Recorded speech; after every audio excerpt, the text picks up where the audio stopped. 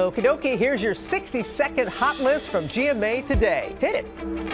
Martha Raddatz, you spent some time with voters out in that key state of Pennsylvania. One of the surprises you found is that Access Hollywood tape didn't turn out, for at least these voters you spoke with, to be a real game changer. What the voters said absolutely backed up our ABC poll. Many of the voters I talked to said that it would not affect their decision, and these were men and women. There were voters who were disturbed by the tape, George, but seemed to fall into that 1/3 in the poll who would not likely have voted for him anyway. Oh,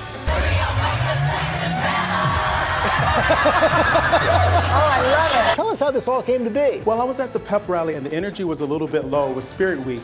And so I saw the opportunity to engage with the students, and I just jumped in and took a chance. Speaking of dancing. I know, come on. Would you mind? Come on, Would you mind, sir?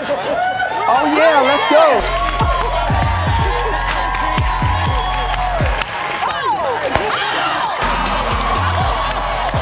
Second time we've had a man do a split screen.